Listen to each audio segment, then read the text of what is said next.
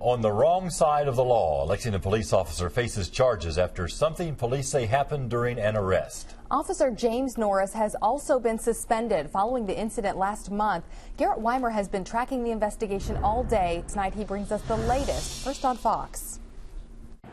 Norris is suspended with pay after police say he acted, quote, improperly while making an arrest last month.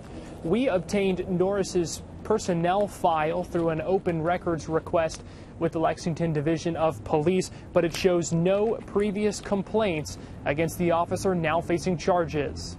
To the contrary, much of the file includes positive letters from his superiors and from the public. Norris even received the Commander's Commendation Award 2 years ago. But police say their investigation found that Officer Norris harassed and intimidated a suspect, saying he made, quote, forceful physical contact with that suspect while making an arrest on January 13th. Norris joined Lexington Police in December 2007.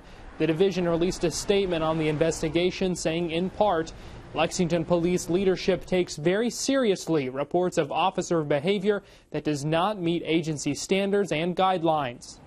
Officer Norris has been stripped of all police responsibilities and put on paid leave until his case goes through the courts or until police administration determines his future with the department. In downtown Lexington, I'm Garrett Weimer for the Fox 56 10 o'clock news.